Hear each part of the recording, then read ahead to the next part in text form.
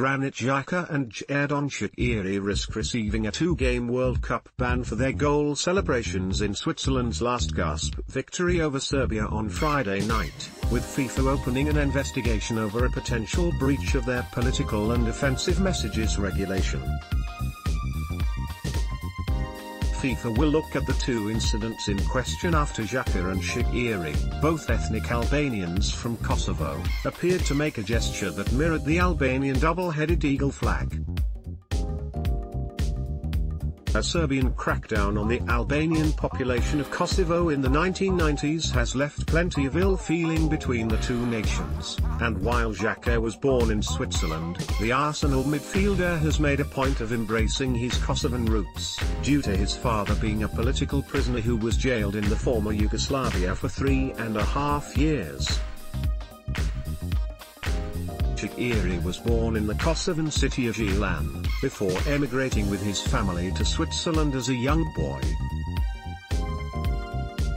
Produced a good save to deny Ismaili in the first half, but was left exposed when conceding from Xhaka and Shaqiri in the second. An experienced head at right back, he notably tired as the game grew old and was unable to offer more support to Tadic. The young defender showed plenty of composure in dealing with the direct runs of Shaqiri and Ismaili. A solid performance ruined at the last by the misjudgment that allowed Shaqiri a free route to goal. The match winner in his side's opener, he contributed less from an attacking perspective here but was solid as ever in defence. The Crystal Palace man seemed off the pace for much of the midfield battle, and was eventually subbed.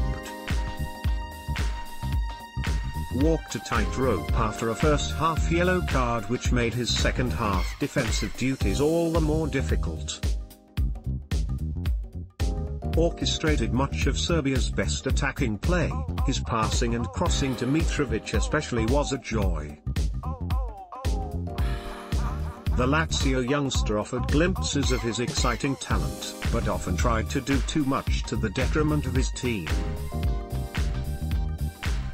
A frustrated figure on the left flank for large periods, he was at his best in the early stages when doubling up on Lichtsteiner with Kolarov. Showed off his great strength and work rate in a game where he scored one fine header and should have had a penalty. As ever, he tired towards the end and was booked. Unconvincing at times in his goalkeeping, pushing the ball back into play more often than he needed to. Arsenal's latest signing brought experience to the Switzerland backline, but not the attacking intent of previous years. Given a tough evening by Mitrovic, but battled on to marshal his defence to victory. The young defender was pulled around by Serbia's movement but used his pace well to cover any over-enthusiasm. The left-back impressed going forward, and gave Ivanovic no end of problems with his runs in behind. At the other end, he struggled when Tadic was on song. Provided necessary defensive cover during the spells where Serbia dominated. The Arsenal man dragged his country level with a stunning strike and was a dominant presence in midfield alongside Birami. So frustrating at times, he demonstrated once again that he has the brilliance to win any match. Ineffective for long periods, he clipped the post with an audacious effort before his last-minute intervention. A lively figure around the Serbian penalty area, he lacked the instinct and movement to find his way onto the end of Switzerland's best moves. Looked to test Stojkovic whenever possible. His finest moments, however, came with clever passes behind the Serbian defense. An anonymous figure in the first half, he was hooked in a half-time change that speared Switzerland's comeback. produced a good save to deny Ismaili in the first half, but was left exposed when conceding from Xhaka and Shaqiri in the second. An experienced head at right back, he notably tired as the game grew old and was unable to offer more support to Tadic.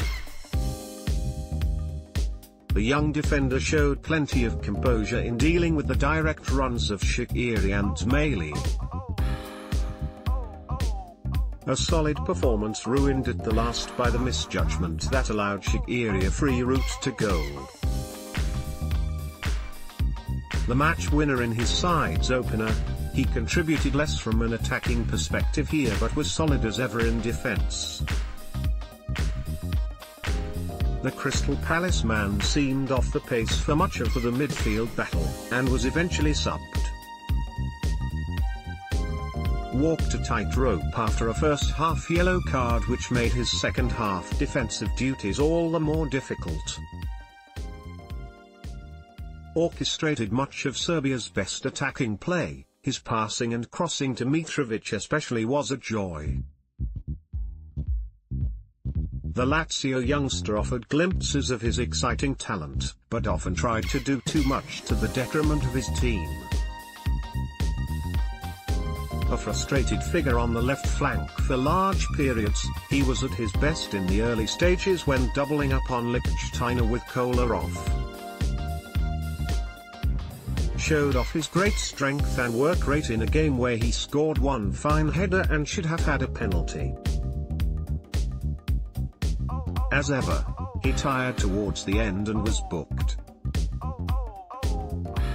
Unconvincing at times in his goalkeeping, pushing the ball back into play more often than he needed to. Arsenal's latest signing brought experience to the Switzerland backline, but not the attacking intent of previous years. Given a tough evening by Mitrovic, but battled on to marshal his defence to victory.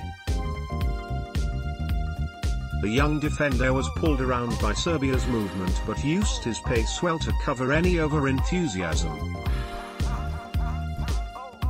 The left-back impressed going forward, and gave Ivanovic no end of problems with his runs in behind. At the other end, he struggled when Tadic was on song. Provided necessary defensive cover during the spells where Serbia dominated. The Arsenal man dragged his country level with a stunning strike and was a dominant presence in midfield alongside Birami. So frustrating at times, he demonstrated once again that he has the brilliance to win any match. Ineffective for long periods, he clipped the post with an audacious effort before his last-minute intervention. A lively figure around the Serbian penalty area, he lacked the instinct and movement to find his way onto the end of Switzerland's best moves. Looked to test Stojkovic whenever possible. His finest moments, however, came with clever passes behind the Serbian defense. An anonymous figure in the first half, he was hooked in a half-time change that speared Switzerland's comeback. The gestures were picked up on immediately after Friday night's match, with FIFA confirming an investigation had been launched last on Saturday. A statement read, "The FIFA Disciplinary Committee has opened disciplinary proceedings against the Swiss players Granit Xhaka and Xherdan Shaqiri for their goal celebration during the match Switzerland vs Serbia. Shaqiri plays down political furore after goal celebration. According to FIFA's disciplinary code, Article 54 states that anyone who provokes the general public during a match will be suspended for 2 matches and sanctioned with a minimum fine of 5,000 Swiss francs, £3,800. Serbian fans inside the stadium were incensed by the gestures, which are thought to be pro-Greater Albania, with Albanian nationalists claiming they own parts of Kosovo, Serbia, Macedonia and Greece according to the BBC. Both Granit Xhaka and Xherdan Shaqiri are under FIFA investigation, EPA. Should they be found guilty and handed the maximum punishment, Xhaka and Shaqiri will miss the Swiss final Group E game against Costa Rica, a potential must-win encounter if Serbia beat Brazil, as well as the last 16 tie against one of Germany, Mexico and Sweden should they go on to qualify. Shaqiri was asked about his decision to perform the gesture after scoring an injury time winner in the 2-1 victory, but perhaps fearing further sanction, he batted questions away. "I can't discuss the gesture, I am afraid. We are footballers, not politicians," he said. "All I can say is that I scored a goal I am proud of. We can't discuss anything else." Emotions sometimes take over footballers, and there was a lot of emotion out there. To score a goal like that, it is very difficult to keep your emotions under check.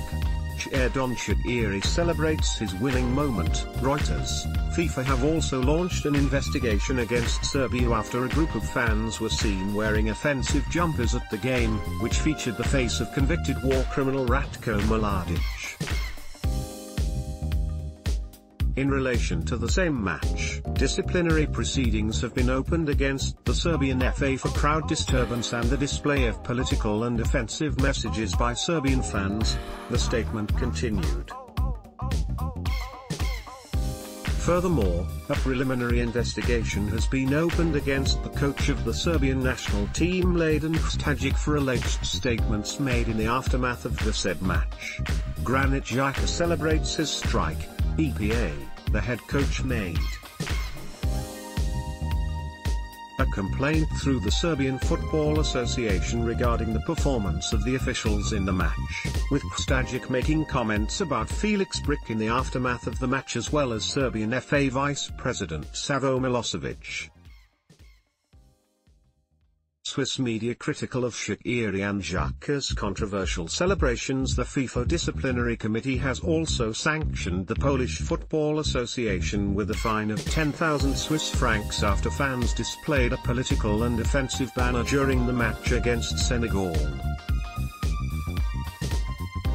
The Argentinian FA and Croatian FA have also had disciplinary proceedings opened against them after crowd disturbances.